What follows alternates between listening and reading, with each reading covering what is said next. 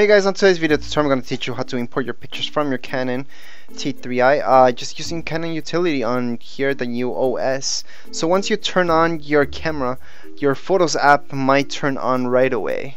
Okay, now you can take this off if it's really annoying to you just by clicking right here. So I'm going to show you that before we import them with Canon utility. So you just have to uncheck this part and it's never gonna open up again. So if your Photos app is opening up every time you want to import stuff, you don't have to import it with your Photos app. Okay, so we're just gonna quit Photos because we don't want to import them that way.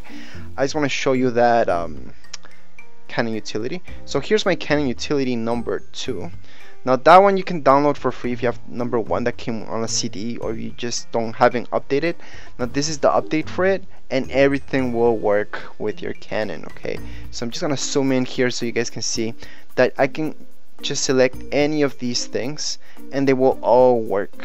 Okay, so to download your pictures from your camera, all you have to do is click here. Now I like this one. I don't like the downloads images just automatically. I want to select the ones that I download.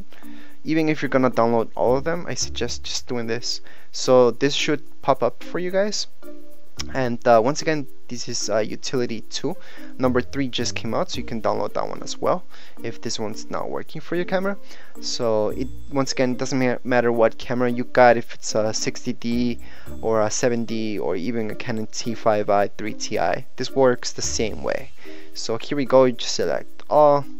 And these are videos right now, so they will take some time to download. I'm gonna click on download and I'm just gonna pick where they want. So I don't want my destination file to go there, so I'm just gonna click here, browse, and I want this to go to my desktop. That's just my preference. I like everything to go to my desktop and then I organize it where it has to go. I don't organize them right off the top of my head just because I need to edit them and I need to do stuff to them. So here's my desktop, open, and here you can set up, your shooting format however you want them to be downloaded as. You can choose other options, just year, month, date, same thing. You can organize them whatever way you want, but we're just gonna pick whatever it has right now and just click OK. This seems fine. Extension.